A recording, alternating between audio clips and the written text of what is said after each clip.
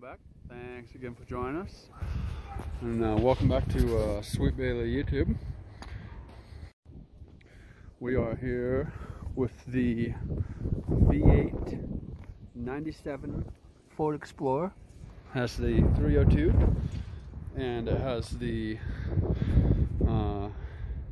GT40 upper and lower intake manifolds, and it also has the GT40 P heads, which have more compression and some stuff. So anyways, today what we're going to be doing is upgrading this truck. I have actually already done a few upgrades to the truck. Just a moment here while I get my hood propped up here. The regular hood prop is no longer functioning, which is these nice little hydraulic rams that no longer hold the hood up, so I have to use a broken pool stick. Perfect. Anyways, so what we're going to be doing is upgrading this 5.0 Ford V8. So one of the first things I always upgrade on my vehicles when I buy them is the air filter. So there's many ways you can do this. You can take this air box lid off and replace the square filter inside with a higher flowing filter, and maybe get like 1 horsepower and a little bit of benefits, but nothing super awesome. But usually what I do is I'll remove the entire thing and replace it with a CAI system, which stands for cold air intake. And a lot of people do this, and some people claim it does a lot of difference, and some people claim it does 0 difference. And I guess you could say that I'm one of the people that notices the difference that it makes and appreciates that small gain in horsepower and or fuel mileage. It also helps fuel mileage and, you know, some torque and throttle response, acceleration, etc., etc. So to take this off, all I have to do is take this hose clamp off, which I have already loosened prepping for the video. I have to remove the mass airflow sensor completely from all of this stuff because it will go onto the new system without the rest of all of that stuff. And it's as simple as unplugging that like so, unplugging this like so, sticking them out of the way there like that, and then literally if I just pull this off right there, wiggle it a little bit, I can actually get this entire thing off. Just 1 second.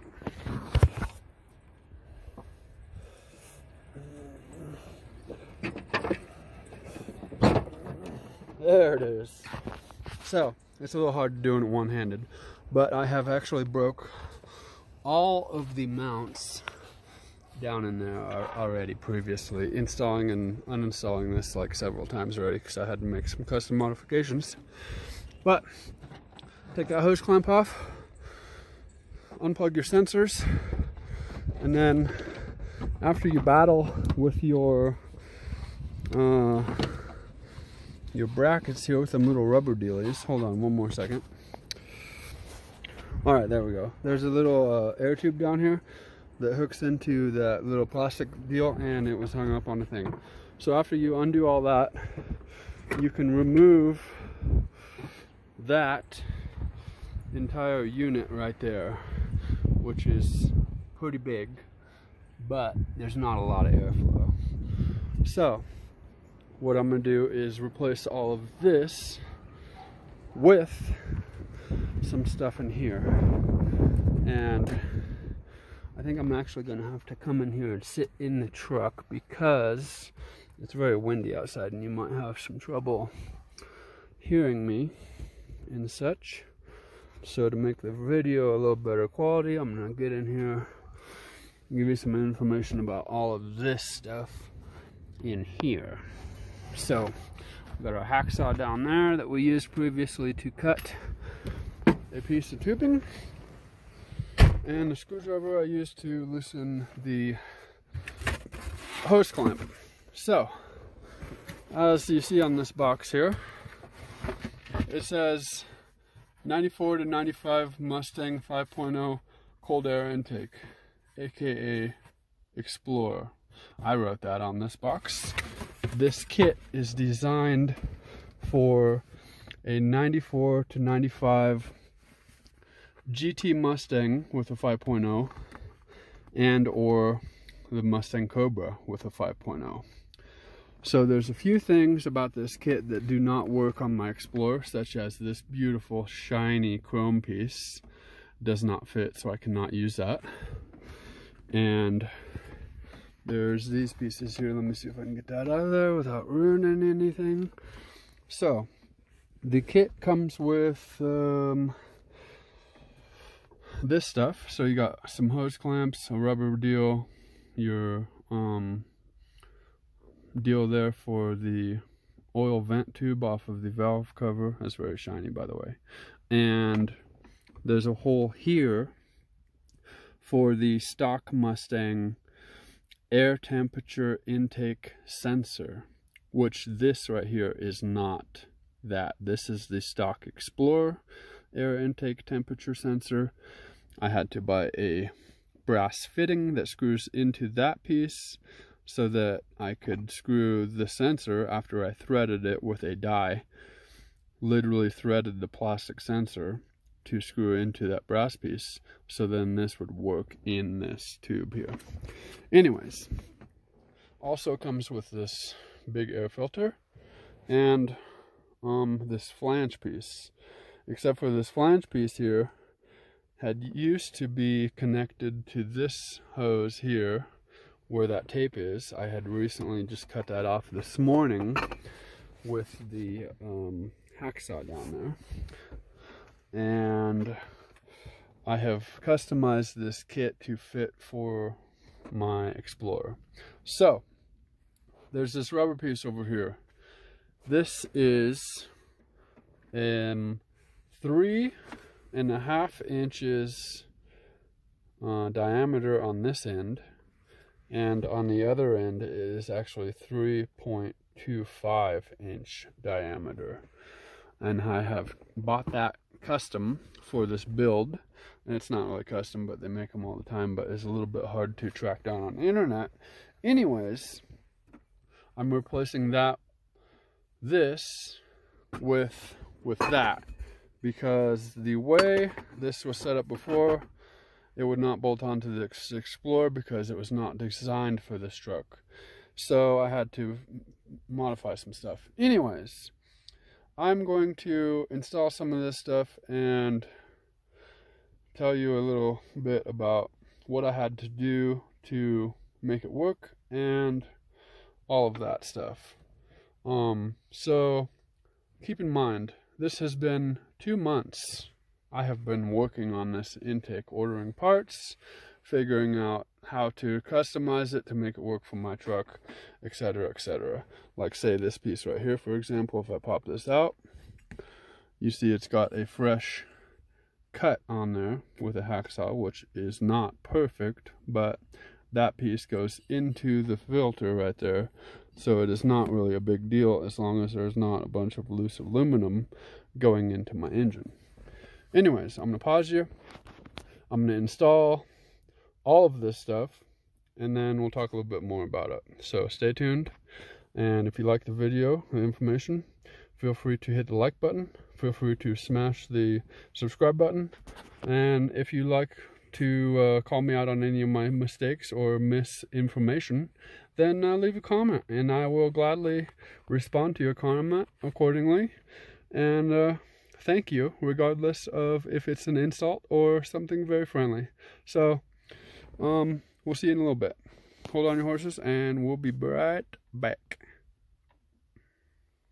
Alright, so let's start it up and see what it sounds like stock. And also keep in mind this is not the first upgrade I have installed. I have not started this series until today, and that is after I've already installed three other upgrades. This is the Thornton Stage 2 high performance chip that plugs into your OBD2 port, which claims up to 40 horsepower, faster acceleration, throttle response, and up to 4 miles per gallon. Anyways, and here's all my intake stuff. We have installed 31 by 10 15 inch mud tires with 15-inch wheels, as well as we have cut the stock muffler off and installed a Flowmaster, what's called the Flow Monster, which is a new style of Flowmaster muffler, which is identical to the 40 series 2-chamber, but it is aluminized steel, so it's like half the price of a standard steel Flowmaster muffler. So yeah, so let's start her up.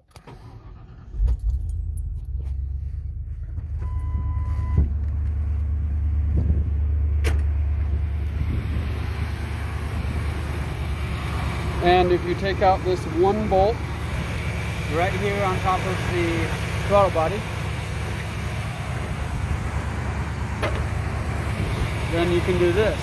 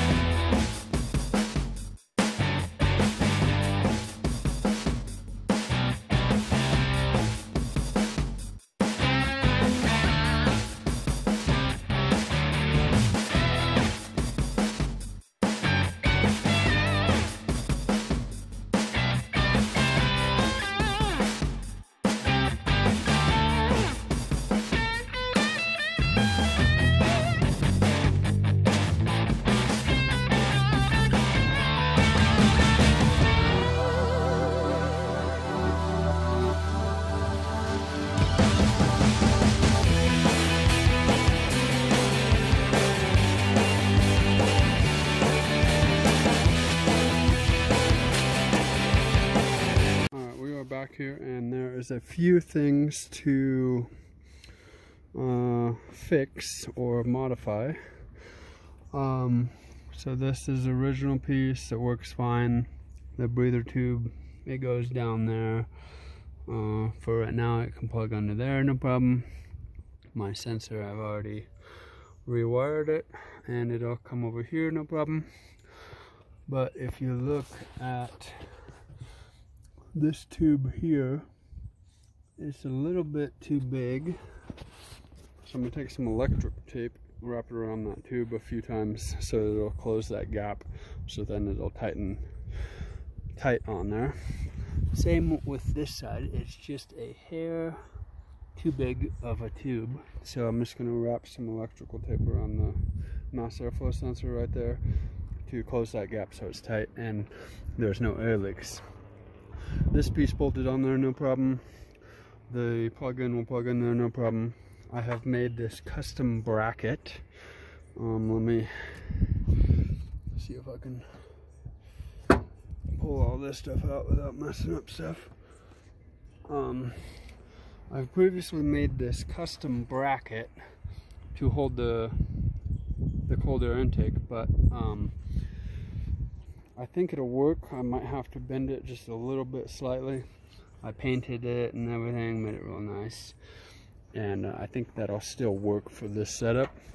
So I'm gonna hook everything up, put the electric tape on there, mount up the bracket, and then I'll be back in a second. Alright, we are back and we are all done. We have modified everything that needed modified. All the hose clamps are tight. I got my breather tube hooked up there to the oil filled tube down there. Good. I got my air intake temperature sensor plugged in there. MAFS airflow sensor plugged in there. 90 installed. Hose clamps are tight. MAFS airflow sensor installed. Bracket, I had to bend this end of it a little bit more so it would fit properly on the new setup. And everything is tight and ready for a start test. I just have one last bolt to put in it, and that holds this plastic cover over the throttle there. So I'm gonna start it up, and then we're gonna rev it up a little bit maybe.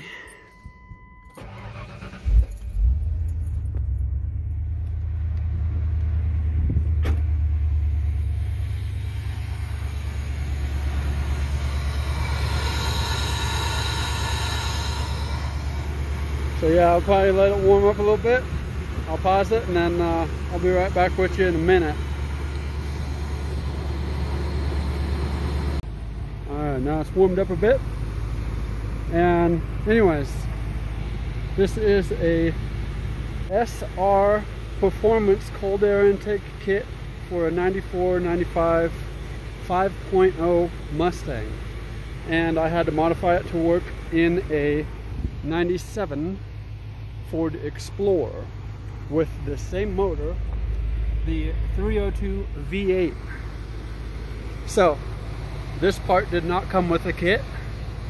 This flange right here was not like that before. I had to cut off a 90-degree elbow of aluminum just so it's long enough that I could mount the filter to it, so the MAFS airflow sensor is flowing in the correct direction. I had to get a fitting from the hardware store or auto parts store that will screw into that I could screw the sensor into after I threaded the plastic sensor to screw into that fitting, and made a custom bracket down here that fits into the stock holes that mount the airbox. So after all of that, it runs, drives, functions properly, no check engine light.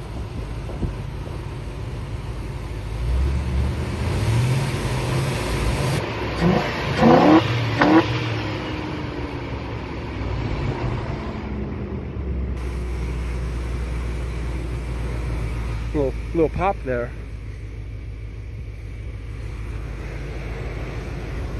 So I'm gonna put this back on and go for a little test drive. So if you like the video, be sure to hit that like button, subscribe to the channel if you would like, and we'll try to post some more videos for you a little more often. So yeah, and after I tighten this bolt, oh, I got the wrong socket, I think. Yep, I got oh no, it's in my, nope. Yep, I got the wrong socket, so I need to go grab a different socket for that, and then I'm done. So if you liked it, subscribe, like it, comment, feel free. Take care. Later. Peace.